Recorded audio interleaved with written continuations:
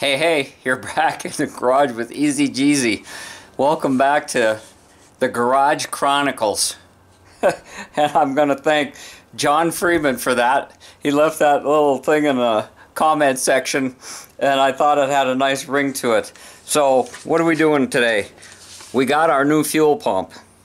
In a recent video, I was doing preventive maintenance on the car and found a loose fitting, factory fitting that I couldn't repair on the fuel pump. It hadn't given me any problems up to that point, but I started searching for a new one and I wasn't having too much luck. Everything's a struggle. Oh, I see fuel coming out. That ain't good. Oh, that's my fuel pump. I hope that wasn't spraying out while I was driving. Holy crap.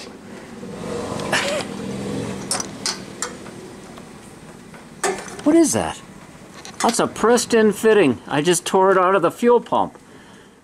After about 3 days of checking the local auto parts stores, not seeing the price I wanted, I think the lowest pressure one I saw was 4 to 5 pounds, and they could have ordered me something, but I had no idea what to order, and I came home and I was looking at my comments, and AMC Wagoneer recommended that I try a Carter fuel pump number P60430.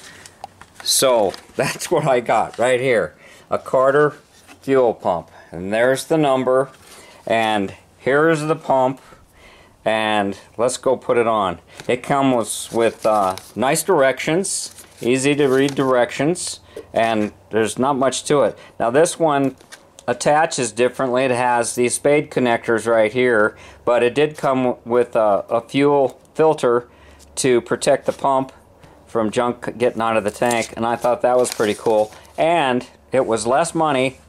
I think I paid like $33 or $35 for this one. The cheapest one I saw at the local stores was $49.95, and it was 4 to 5 pounds pressure, which is too much for these dual barrel carburetors. Weber's and Dellortos, you don't want any more than 3. I'm just saying, okay? So let's take a look and see what we got going on here and get this puppy on the car. Now, the old one was sitting. It was attached to this crossbar, and it was a Mr. Gasket fuel pump, and you can see the 2 holes down there where it mounted up, and I used that as my ground. But if you look a little bit higher, there's my oil filter setup. And not that I drive this car that much or change the oil extra frequently or anything, but that's not what I want. I've decided to reconsider. It was very inconvenient for me to get up underneath there and get that old fuel pump off. I bet I struggled for a half hour, and turned out I had a metric, the screws that came with it, one of them was a 10 millimeter. I couldn't see why the 7/16. It was just difficult and a struggle. And you know, these things will always fail on you when the weather's bad or in the dark or some such thing. So I'm going to experiment with a new possible location. One of them that I considered is on the floor behind the seat down here. But although you can see it, you're going to have to practically pull the seat out if you have to remove the pump or do anything. It'd almost be worth it to leave the old pump where it was and put in parallel the new pump, but I don't want to do that either. So I could find a different spot for the oil filter, but we've got quite a few oil lines here, and everything's so doggone pricey anymore. I got it set up, and I don't want to take up space on my package tray. That was another option. It's like, okay, get it up and about, and then I thought, well, what if I come this direction because I'm closer to my power supply, starting motor and so forth is all on this side, and I thought, well, I don't know if I want gas spilling on my battery or any possibility of something weird going along. Got a clamp loose, a hose cracks, you never know. So I thought, you know, it's better to stay as far away as possible from the battery and electrical. And that's why my gas tank fill is on that side. Not that I want to do a rollover and get my head doused in gasoline, but, you know, life is a risk, you know? You could get killed walking across the street, so you just gotta come up with something. So I got an idea I want to try here. Let me see if I have the parts to do it. I was thinking about a U-bolt. Let me see what it looks like here.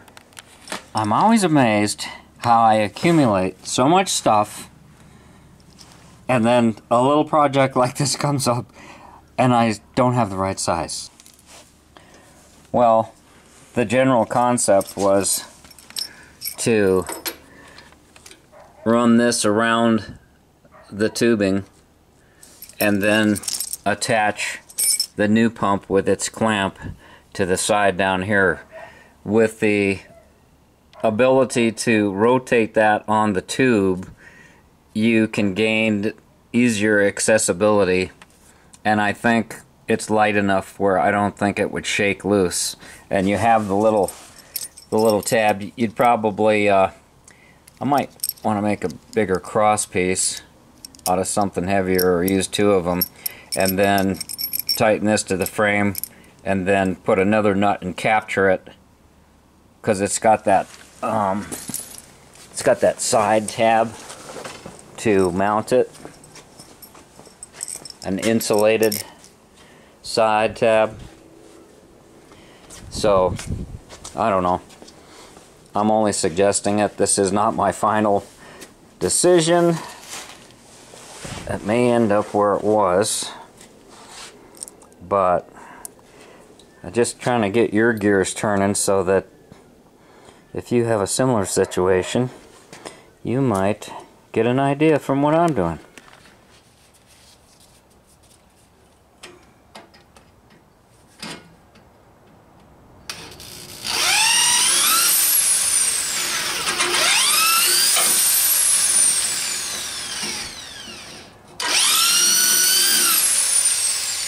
Kind of a good idea. Whoever put that on with rivets is not likely to vibrate loose, and all you have to do is just drill through the head of it to get it to come loose, and this drill bit is not big enough.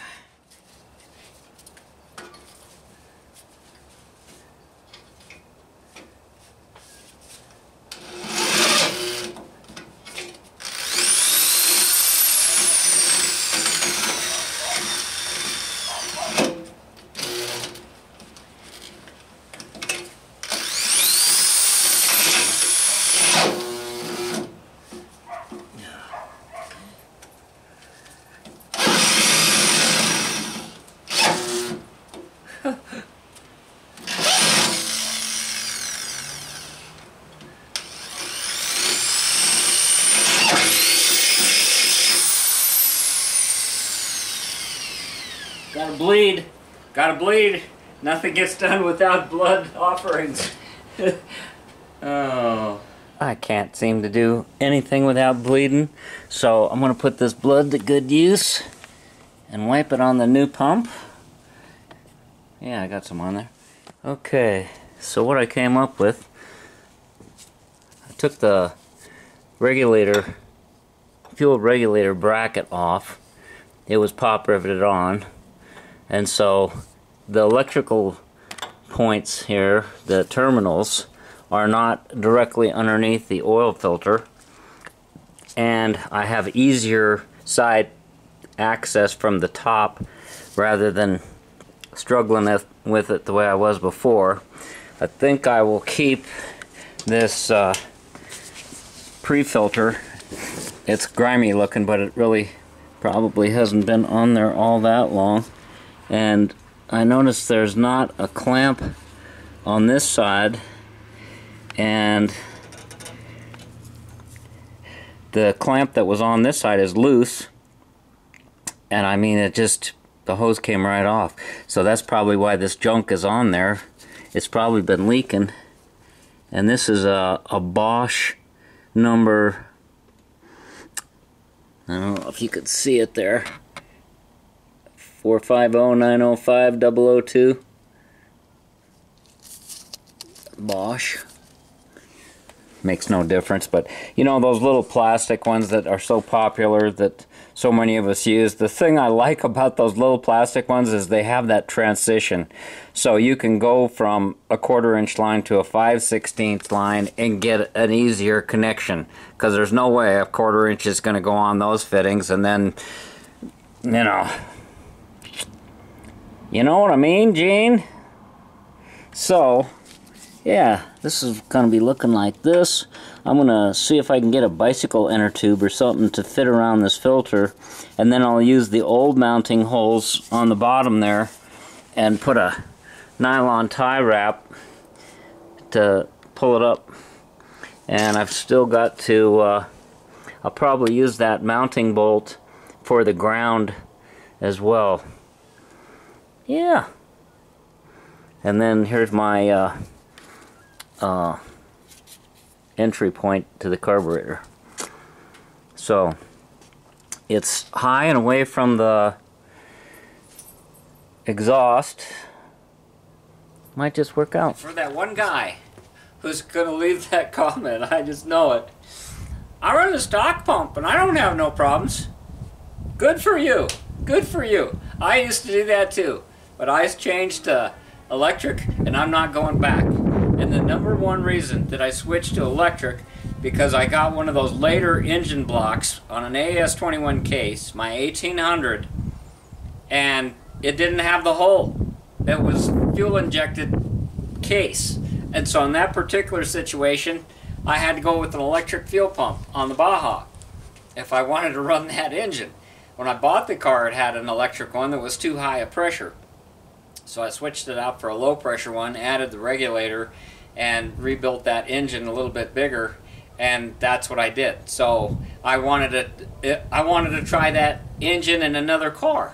So of course I needed an electric fuel pump to follow that engine in my different vehicles.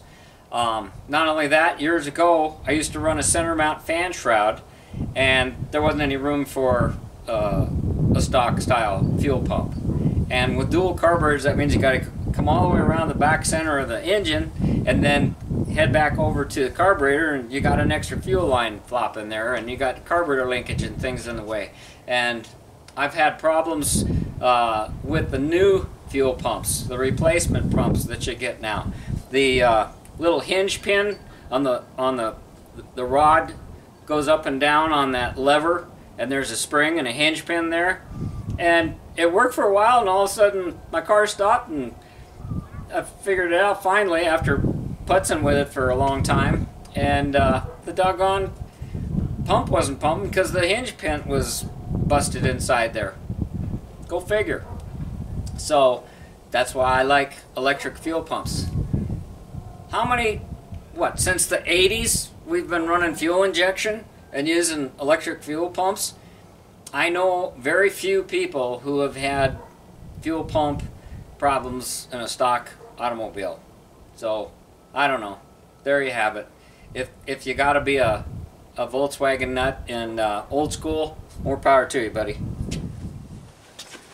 Okay, next thing we're gonna do, we got it all hooked up. We're gonna turn on the power and purge the air out of the line. Wow, that's a lot of flow.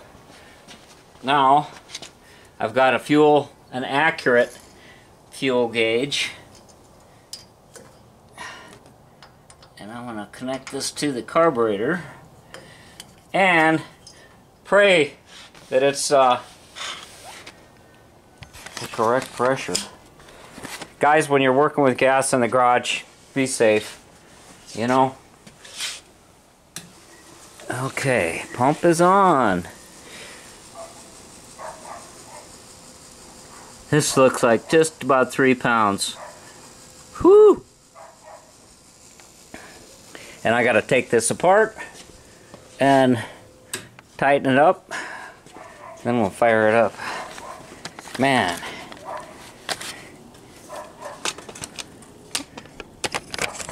I think we'll be okay with that. We're going to find out. And once again, I want to thank AMC Wagoneer for leaving the information for this Carter fuel pump, number P60430. That's what this community is about. That's what my channel is about. Showing people what I'm doing, learning from you. It's a it's a collective thing, and I'm loving it. I am loving it. So now, put this on. Tighten her down. This is one of the clamps, I believe, that came with that fuel pump. It does come with everything you need. It's got mounting hardware, bolts, electrical connections, and all that good stuff. So, yeah, I think that's a good call. I could maybe still put a regulator on it, but that other one was a piece of junk. And the more stuff you can do without. Parts that aren't there never break. Right? So, we got that connected up to our junction block. The pump is on right now and running. I can't hear it. It's got this rubber mounted clamp. The terminals are here on the end. I made my ground strap just a little bit long and came back and captured it after I tightened down the clamp, and then I'm making, that's my ground connection, and I use a nylock nut to capture that. Easy access, easy from the top. I don't think you have to worry about the weather. Of course, you don't have to worry about the clamp because it's just going around rubber. It's not to anything, so if something were to come loose and touch that clamp, it's no biggie. And I guess it's just going to have to prove itself the test of time. For the oil filter, by putting it here, if I do lose some oil when I'm changing my filter, it's not going to get on any electrical connections or anything like that, and I think I'll just probably take a bag or something put on it. The inlet filter that it came with, I took a bicycle inner tube and wrapped it around that and used the old mounting holes from the old pump to kind of secure it, make sure it's rigid and not flopping around, since this only has one mounting screw, the other one had two, and this is going to be on rough roads occasionally. So then we come down to this end. The inlet side of the filter was 3/8, and you're on the suction side of the pump, and it was a booger to get that hose on there. Don't gob a bunch of grease on there and then have it clogging up your filter and stuff. It probably would break down, but anyhow, it was a hard push fit to get that over that 3/8 nipple with this 5/16 hose. This is new 5/16 fuel line. Then I went ahead and I left my old filter on there just because the sacrificial filter. Yeah, no big deal. One way or the other, filters, and I'm not worried about the extra weight in this particular car. So yeah, I think that's a wrap. So I'm pleased with the way this turned out. And my supervisor here, my supervisor, she has not told me anything one way or the other. Are you satisfied with the job, ma'am? Huh? You want to go for a ride? I don't know that we're going to do that today. Thanks for watching. Thanks for subbing. TheEZGZ out. Don't forget to like. Hit the thumbs up. Yeah!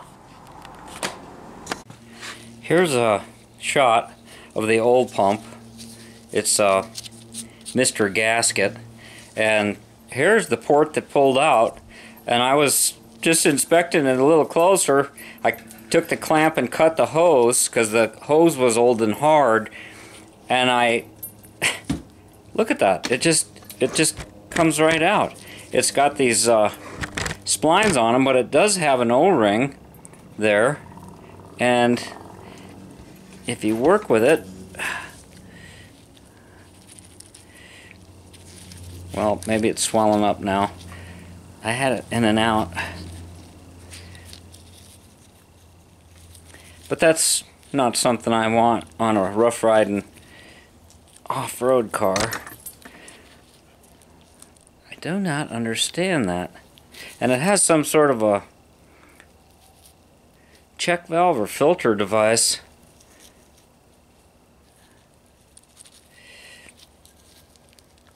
I got it back in once,